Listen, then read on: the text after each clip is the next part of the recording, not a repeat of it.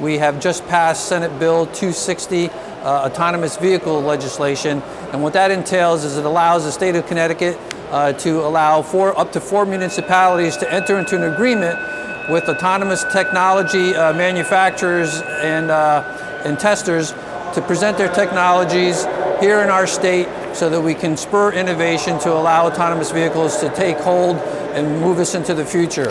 This allows us to move cautiously, methodically, but also in a way to ensure public safety as this new technology is moving very quickly in front of us. This allows the state of Connecticut to craft some meaningful legislation with some protections for the consumer, some regulations for us to oversee the industry as it grows and hopefully thrives.